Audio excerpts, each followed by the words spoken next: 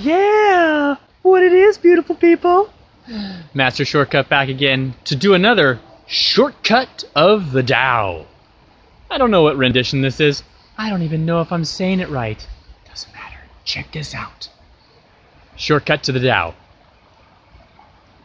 Do your work and then stop. That's it. Welcome everyone to Master Shortcut the book.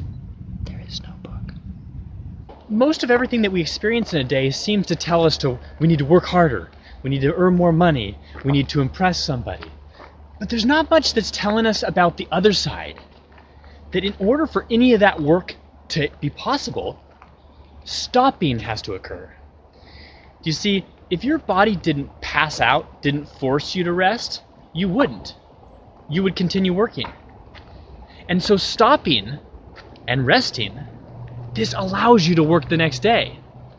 If you don't stop, you'll be sick. You'll be so tired, you won't be able to perform. And this is hard when it's something we really, really care about and we're passionate about. If we really want to achieve that thing we're passionate about, we have to stop thinking about it. Resting. Once you've had just a little bit of rest, problems that seem impossible to fix, suddenly, awesome solutions spontaneously arise. This is the power of stopping.